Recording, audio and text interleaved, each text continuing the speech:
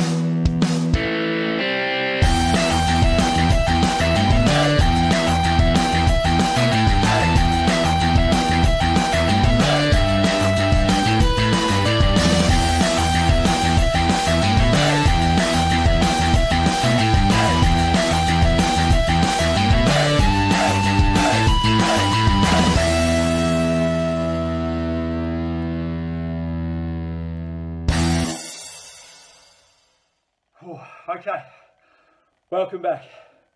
That was pretty intense, I've got to say. Now, just before I took this video, and straight after the basketball, I took my heart rate again, and I can tell you it jumped to 150 beats a minute, which is a big jump, on the 56 that it was prior to the activity. And as you can see, I was still a little bit tired. So now, what I need to do is I'm going to rest for 5 minutes. I'm going to do nothing. Drink of water, sit down, have a rest. And then I'm going to come back and I'm going to measure that heart rate again, just to see if it's come down at all.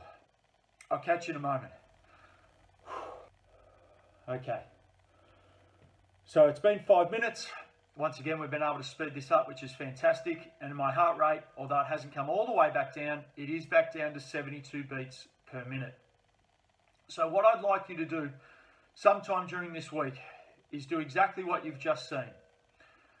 Test your heart rate, do some activity and test straight again, and then test it 5 minutes after, and send me those numbers. Now, I don't expect your numbers to be 56, 150, and 72. They're going to be varied, obviously. but they're the numbers I'd like you to send me. That's all from me now, boys and girls. Remember, I miss you all, and if anyone sees my family, tell them I love them. See ya.